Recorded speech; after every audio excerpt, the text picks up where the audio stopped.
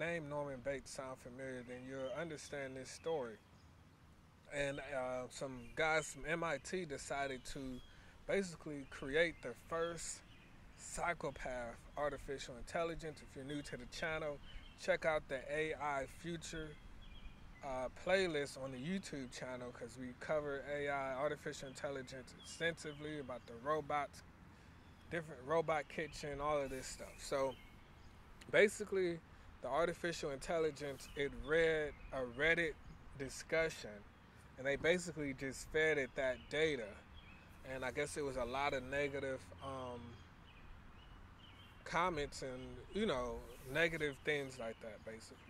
And come to find out, they did the Rorschach test with the ink blocks or whatever they're called, where you see in the movies where they show people a picture and they're like, what does this look like? And it looks like a splash of paint or something. And they'll say, well, it looks like sad, the last day of the world or something. You've seen it in the movies.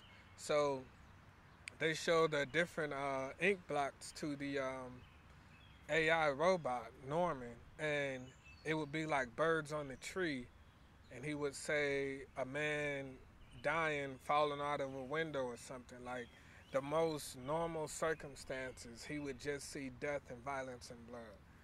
And I don't really know how to really take this article, but it does resonate with me because we cover AI stuff here. But I think the first thing that came to my mind was that it shows how, even if it is a robot, it shows that how you consume your information and what information you consume definitely is going to have an effect on you. Unless you're meditating like 20 minutes a day at least, all of this stuff, this negative stuff that you're consuming, is going to have an effect on you.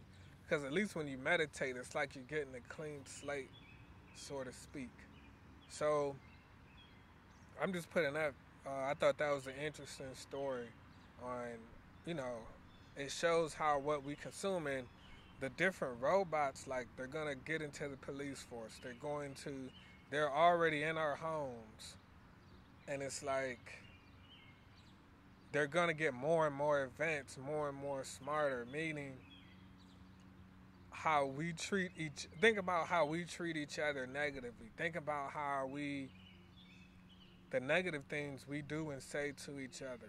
And then we go online and see the negative things. And it's like the more and more human the robots get, the more of a chance they have of being negative robots and taking it out on us. The next robot, the robot officer or the robot, anything, the closer these robots get to a human kind of level, the more we need to remember this story because it serves as a warning sign, so to speak, of potentially what could happen.